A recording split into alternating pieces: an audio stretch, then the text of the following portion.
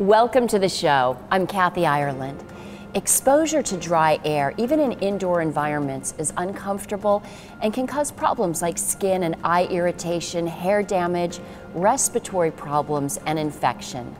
Today, Condair CEO Oliver Zimmermann and Dr. Stephanie Taylor, CEO of Taylor Healthcare Consulting, join us to share more about how Condair is providing humidifiers to enhance the air we breathe. Welcome to you both. Thank you. Hello, Kathy. It's an honor to be here. Oliver, can you tell us about dry air and the problems it creates? Nature always seeks a natural balance, and in the case of air, that implies 100% saturation. So it will extract actually water or liquids from anywhere it can take them. And that then causes all sorts of issues when it's too dry.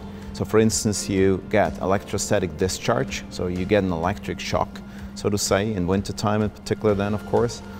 Then you have dust issues. Dust can free float if it's not actually bound by water particles, aerosols. Then it also gets into the accuracy of an industrial process when you deal with hygroscopic materials like wood, paper, or textiles that can distort. Then when it comes to food, food mainly consists of water, right? Mm-hmm. So if there is actually dry air, that will take the water out of food. And the same then applies also when it comes to value preservation, be it for musical instruments or paintings, artwork, museums. So for instance, we're humidifying Mona Lisa in the Louvre, and I could give you many more references like that one. And then eventually we talk about health and performance, but we'll actually cover that later in the interview today. All right, and Dr. Taylor, can you share a brief overview of how indoor hydration can solve those challenges?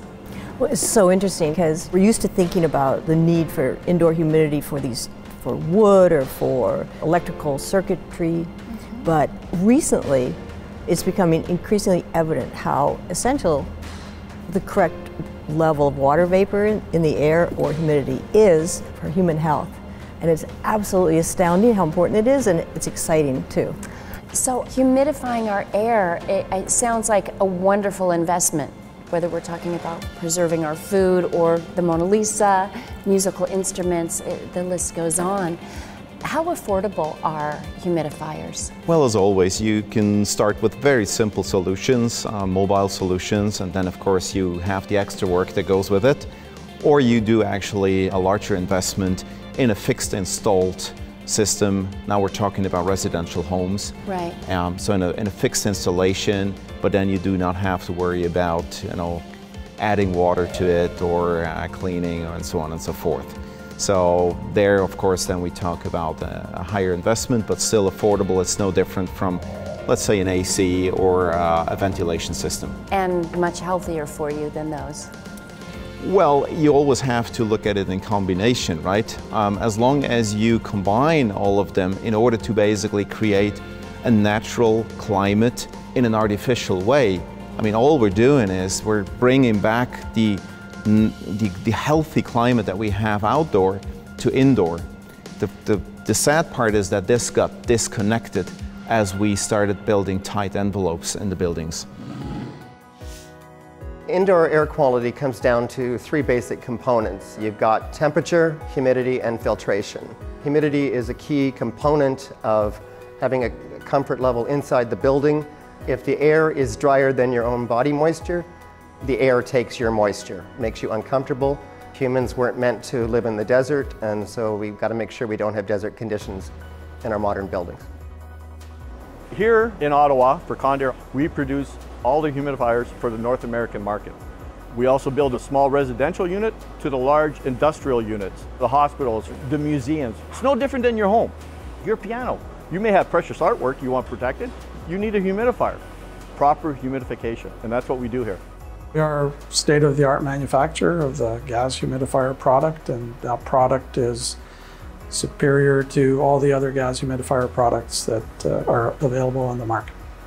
We offer more humidification and evaporative cooling solutions than any other company in the business, actually. All of our products basically come into 4 different technology groups, and it's based on the energy source, whether it's electric, gas-fired, pressure steam, or adiabatic technologies.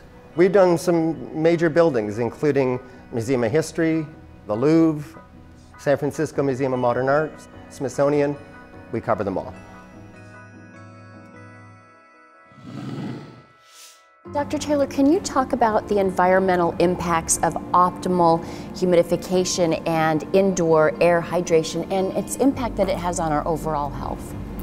So Kathy, as human beings, we don't really make a practice of measuring our health as it responds to our environment. But we're now learning that when there's a certain range of indoor humidity or indoor air hydration that is optimal for our immune defenses, it's optimal for our skin, it's optimal for our organ functioning, for our thinking. So this is something that's really just becoming much more on the radar now. I may add to that the human body does not have any receptors to measure actually relative humidity. So you wouldn't be able to tell what the relative humidity is in this room right now. You're able to say what the temperature is like approximately, but not relative humidity. So you will only feel actually the symptoms when it gets to the extremes. And that's what we just talked about. So it really takes a hygrometer, like I have one here, that measures the relative humidity in a room, and only then you know what it is like. And that's probably part of the issue why people are not more aware of this. And so can you explain how this works? What is this telling us right now? See, air wants to be saturated, as I said before. So at 100% saturation, it reaches the dew point. The tricky part about that is that depending on temperature, it can actually absorb more or less water. So whenever it's cold, it can actually take less water, but the relative saturation to 100% can still be, let's say, 47% like it is right now in here. Mm-hmm. So it measures actually how much of the maximum it can take. Okay, so how are we doing? Should it be elevated here? We're doing pretty well. Okay. It should be between 40 and 60%. That's the ideal range. Too much is not good, too little is not good. So right now we're perfect with 47%. Right, and Oliver, how do Condair humidifiers, how do they minimize the negative effects of dry air? Well, basically simply by adding water to the air. So when you, for instance, sweep a dusty basement or a dusty garage, what would you do? You would spray some water to bind the dust, actually. And that's exactly what we're doing. We're taking water in its gaseous state into the air. And we've been doing this for 70 years, and we have all technologies out there, so we're the only company actually with all the technologies, and we can look at the customer's specific needs or their applications and then recommend whatever is best suited.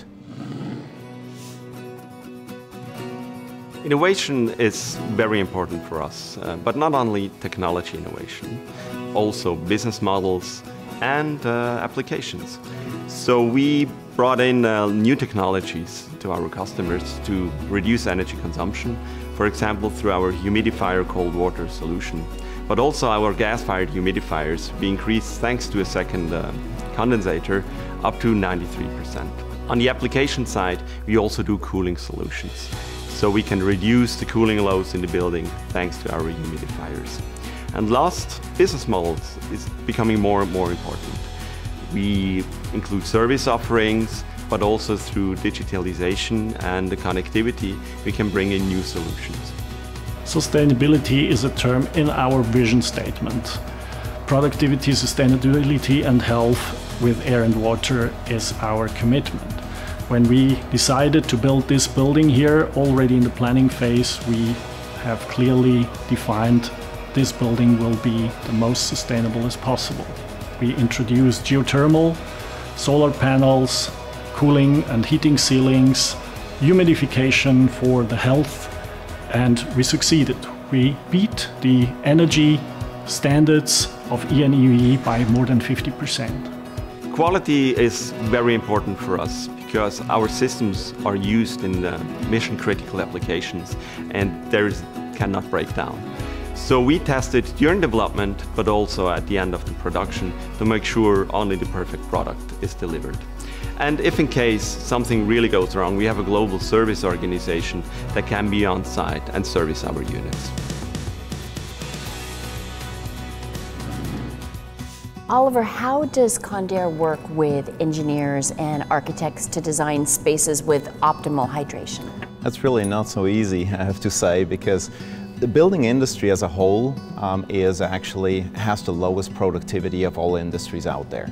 And that's due to its fragmented structure, due to the fact that there are many stakeholders involved. We try to come from all ends, actually. So we work with design engineers, contractors, but on the other hand also actually talk to the end users. We also offer OEM solutions. And when we do that, we try to bring whole solutions. We support with the design, the calculation, even writing the specs, and offer tools and apps to do that as well. But at the very end, we also do after-sales service. So really try to cover the whole value chain with all stakeholders involved. Wonderful. And Oliver, what types of buildings can benefit from Condair? Theoretically, anyone. Yeah. You know, when you think back in history, basically, for thousands of years, mankind lived in spaces with an open architecture. There was a natural exchange of air and therefore also natural good relative humidity. And then it was really about 300 years ago with the Industrial Revolution when we started living and spending our time more and more indoor. And now we spend 80 to 90% of our time indoor, actually. Right. And by coincidence or not, it's also when the seasonal flu epidemics actually started. And about 100 years ago, we started with central heating, and that makes this problem worse and worse. And in the 70s then, of course, with the oil price shock, we started looking at energy consumption of buildings. And nowadays we have tight building envelopes. The loss of energy through windows, to give you an example, has decreased 10 times over the last 50 years. So there's less and less air exchange, and there are further developments, trends that add to this problem. The average temperature keeps going up. It's about 5 degrees centigrade, or roughly 10 Fahrenheit, over the last 50 years. And then there are fewer and fewer people in a building, which means there is less natural humidification through laundering, showering, cooking. So that actually makes this problem worse and worse. So therefore, it's really almost any building, depending on the climate conditions, of course, that needs humidity. Well, and it's so interesting too, because we put so much concern on what we eat and drink and put into our bodies, but the air we breathe has such an impact. Yeah, and we typically talk about the quality of the outside air, but right. Let's be honest, with the exception of Asia probably, that's not really a challenge in the West or in industrialized countries, really. Yeah. So it's really the indoor air that we should care about much more. Well, in addition, we spend 80–90% of our time indoors. Right. I live in Vermont and I love to ski and bicycle and all that, but I still spend most of my time indoors. Yeah. Oliver, from start to finish, what types of resources does Condair offer to help builders, contractors, architects, engineers to create better buildings? See, the problem is that this challenge is typically being approached in a one-dimensional way. So for instance, reducing the energy consumption or having ventilation in place. And that typically then creates some other issues. And I think we forgot what buildings are actually about. I mean, when you look at the real estate, that is a value that is many times greater than the GDP of a nation. And we tend to protect the buildings rather than the main purpose of a building, to protect people. We try to take a holistic approach to this. So not going after one parameter only. So we try to have a healthy indoor climate and at the same time to reduce energy consumption. And we offer this service, as mentioned before. We're a specialist in humidification, dehumidification and evaporative cooling. By bringing all this to the table globally, actually, with our global organization, we support designers to do that. So what is next for Condair? Well, we have really just started scratching the surface. We belong to a generation that has grown up in the belief that vaccinations and antibiotics would cure any disease. But the opposite is the case right now. When you look at antibiotics, there has not been any innovation for 40 years because it's so much more lucrative actually to develop a medication for a chronic disease because you would remain a customer for lifetime. And that's a bit of the challenge. And with that, we see more and more superbugs. And there is an estimate that roughly 700,000 people annually die from infections due to antimicrobial resistance. And by the year 2050, it is estimated that that will grow to 10 million. So, and nature has invented this very simple but wonderful defense mechanism called relative humidity. And it's the first line of defense, and that's what we should think of again to actually approach this in a more preventive way, and then of course add many elements to that. Oliver, can you please tell people how they can get more information about Condair? The simplest is to go on our website. We maintain websites in 60 countries in 15 different languages. So if you just type in Condair and the country code, you will find more information about Condair. But not only that, we do give access to many of the scientific studies that we referenced today, so that you can also learn more about the importance of relative humidity and its context with health. Well, Oliver and Dr. Taylor, it sounds like thanks to Condair and its innovative humidifier systems, we can all breathe a lot easier. Thank you for joining us. Thank you, Kathy. Thank you very much. Thank you. And thank you for watching. I'm Kathy Ireland.